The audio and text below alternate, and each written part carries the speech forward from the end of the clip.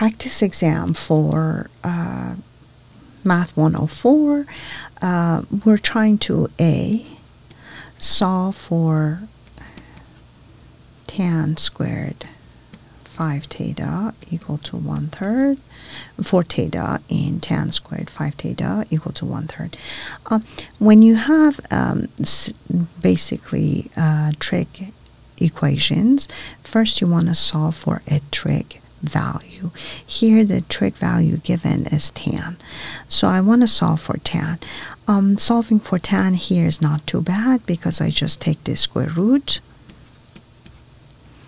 and I will have on the other side I will have plus minus square root of 1/3, or I can write it as plus minus 1 over square root of 3, or plus minus square root of 3 over 3. Either one's okay. Now that I know, I know that two sets of solution exist. Tan 5 theta equal to square root of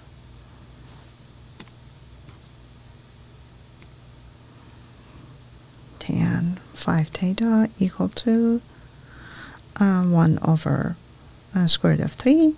Tan 5 theta equal to negative 1 over square root of 3.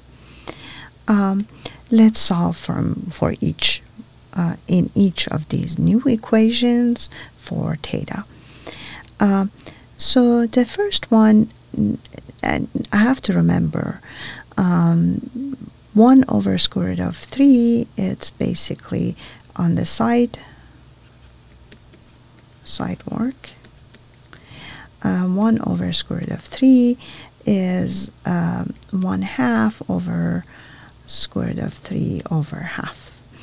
And that is, if you look back at your sine and cosine values, basically because tan, if this is tan of 5 theta, this is going to be sine of 5 theta and cosine 5 theta. So I can write it this way and remember sine of 5 theta is equal to 1.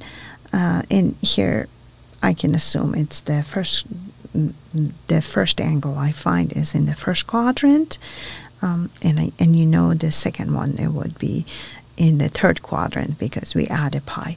So here I can say that 5 theta has to be, according to this, is going to be equal to pi sixth plus k pi, and that one is equal to 5 theta, because negative 1 over square root of 3, I can write it as negative 1/2 over square root of 3 over 2, and with the sine 5 theta over cosine 5 theta,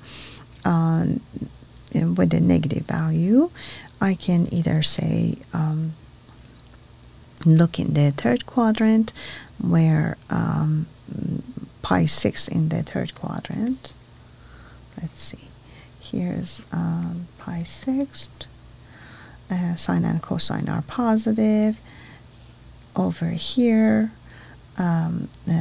basically pi 6 plus, hold on. Here we have 5 pi 6, and then we have 7 pi 6. But here both sine and cosine are negative, and over here sine is negative and cosine is positive. So I can start with 11 pi 6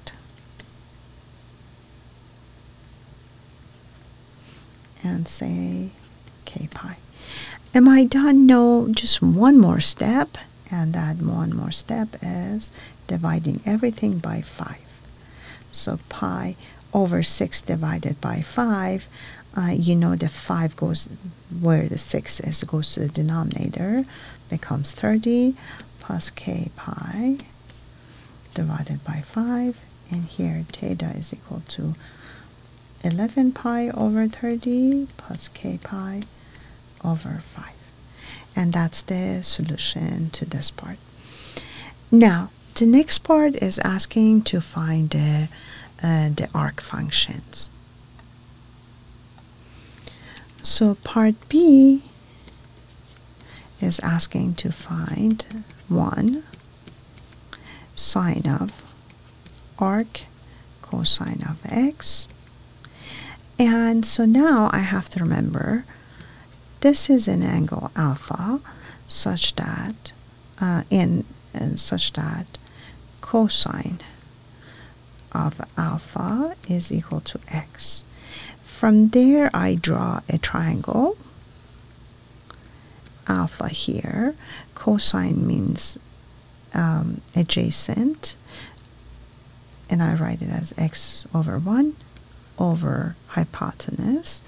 Now here I'm supposed to find sine of alpha. Therefore, looking at here, I need to find the opposite side. My right triangle is not very right triangle. Let's make it a little bit adjustment. Now it's not a triangle very much, but it's okay to be approximate in these cases, in the picture of cases. So now I have hypotenuse to power 2 is equal to x2 to power 2. Let's make this a question mark plus question mark to power 2. Here, question mark to power 2 is 1 minus x squared, and so the question mark is square root of 1 minus x squared. Now, sine of this angle alpha is question mark, which is square root of 1 minus x squared. The opposite divided by the hypotenuse, and that hypotenuse is 1, so I'm not writing it down. Part 2 of B, this was 1, here's 2, is asking us to find cosine of arc tan of x. And here again, this is arc means an angle, and x is the ratio in this case. So I know that I'm supposed to find cosine of alpha, but what is alpha? Alpha is an angle whose tangent is equal to x. Draw your right triangle again, and alpha is equal to opposite over adjacent. Using Pythagorean, I find the hypotenuse, Pythagorean theorem, and I get x squared plus 1 to power 2 equal to question mark to power 2. So question mark is equal to square root of x squared plus 1.